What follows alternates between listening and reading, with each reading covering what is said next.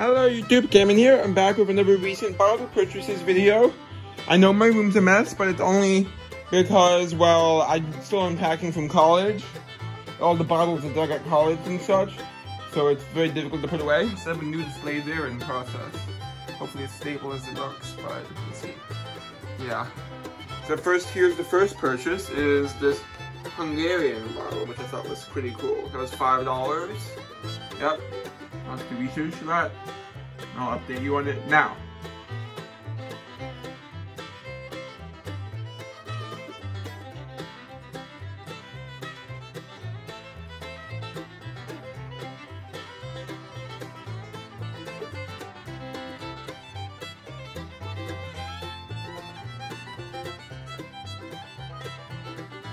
Yeah, pretty cool.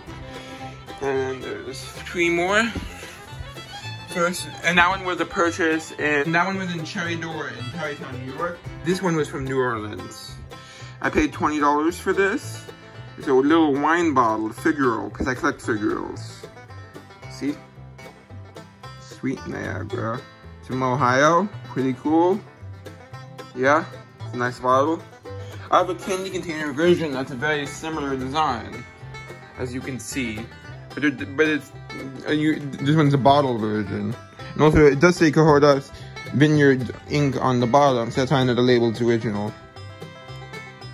Yeah, that's pretty cool. Yeah. That was a nice buy. And the next 2 things I just bought yesterday at the local summer festival at the local antique store setup, which I have a good relationship with. This was $1. Yeah, look at that, from probably about the 40s, 1943 if I read the date correctly. It's cinnamon drops, original contents. It's not candy, it's for cooking. When I bought it, I thought it was candy, but I was wrong. It's still really cool. Look at that, all the original contents. And pretty good shape too. Looks as good as new. Yeah. Should label one more time. Yeah, that's nice. It was a nice buy. Get it to focus. Come on, camera. There you go. And last of all, was this Vapor Crystalline Vaporizer. Unfortunately, it is missing one piece, which is the dish that would sit on top of here. It does have the original burner and the stand, so that's really nice. Look at that. Main reason, and this was $5, which is a really good deal, even with the missing parts. It's also missing the chimney for the lamp. It's still a really good deal, considering that it was $5.